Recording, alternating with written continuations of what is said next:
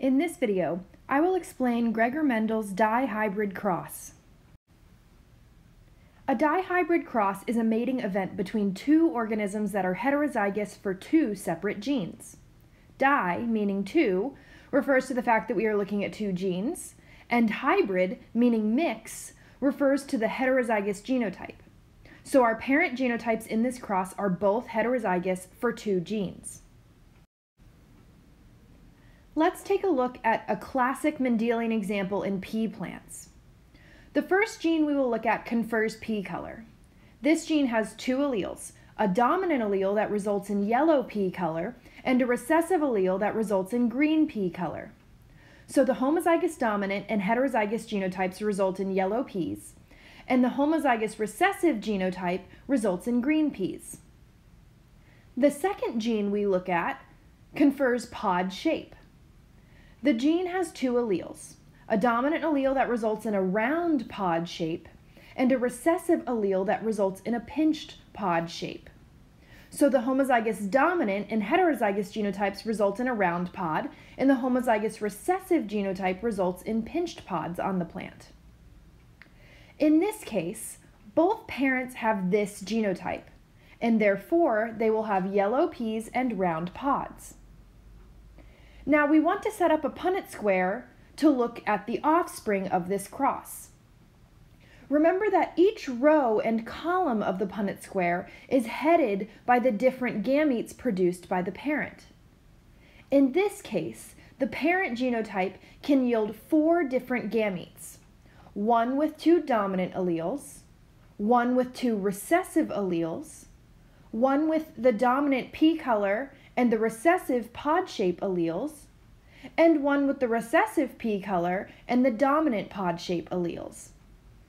Given the law of independent assortment, we know that all of these gametes will appear at a roughly equal frequency. Now that we know all of our possible gametes, we set up a Punnett square. Because each parent produces 4 different gametes, there are 4 columns and 4 rows, making 16 squares in this Punnett square. We fill it in just as we would a smaller Punnett square, and here is what we see. Let's focus on the breakdown of phenotypes in the offspring.